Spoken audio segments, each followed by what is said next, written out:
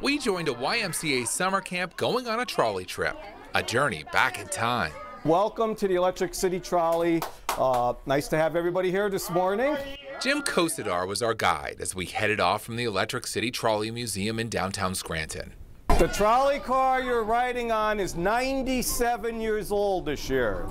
Scranton is the Electric City because in 1887 it was the first to have electric-powered streetcars, just like this one. This car is alive when it moves, and you can feel the railroad, you can feel the car. I get a lot of the older people come on and it brings back so many pleasant memories of their youth. And filling the trolley with youth teaches them this city's rich history, including a stop along the way to see a mine entrance, another part of Lackawanna County's past. But this is the way everyone used to earn a living here back in the day. But the big highlight of the trip, going underground. A mile-long tunnel. That's our feature. Everybody like tunnels? Yeah!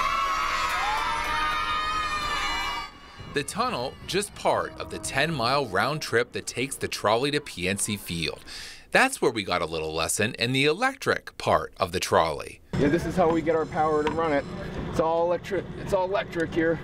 The arm that electrifies it has to be switched for the return trip.